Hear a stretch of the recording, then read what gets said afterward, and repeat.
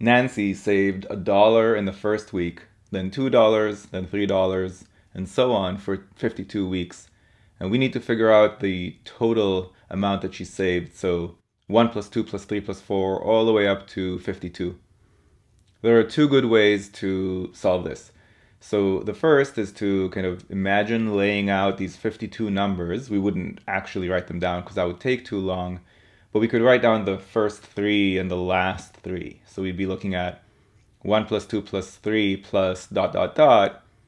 plus 50 plus 51 plus 52.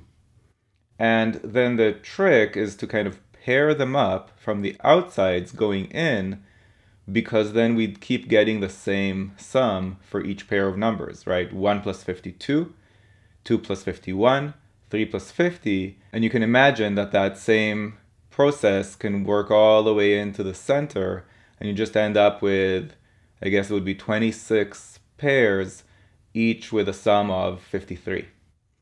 So when it's all said and done, the sum of all of these 52 numbers would be 26 times 53. The other good way to get there is to think about the definition of the word average. So average is defined as the ratio of the sum to the number of terms.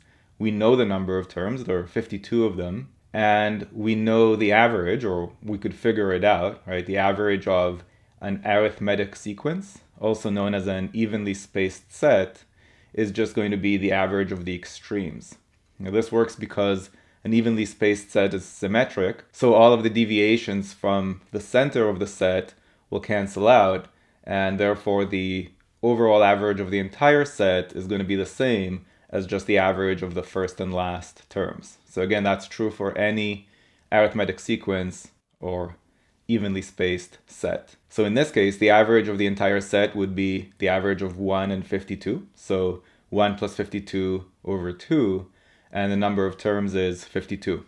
So we could reduce the factor of 2 from the denominator with a factor of 2 from the 52. So we just end up with 53 times 26, which is the same product as with the other method.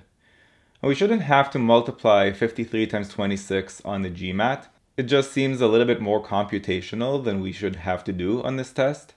And indeed, if you just think about the units digits, the product would have to end with an 8, because 3 times 6 is 18. So, of course, there's only one answer choice that ends with an 8, and I'm pretty sure that's by design. They wanted to give an advantage to people who can think outside of the box and find shortcuts. So we're not actually going to multiply 53 times 26, we're just going to realize that the units digit of the product would be 8 and pick the only answer choice that has that. So the correct answer choice is C. If you found this video useful, go to quantreasoning.com for a lot more where that came from. You should also click that like button and let me know in the comments below what you'd like me to make future videos about. And of course, if you haven't yet subscribed, go ahead and do that and click that bell below so you get notified about future videos. See you next time.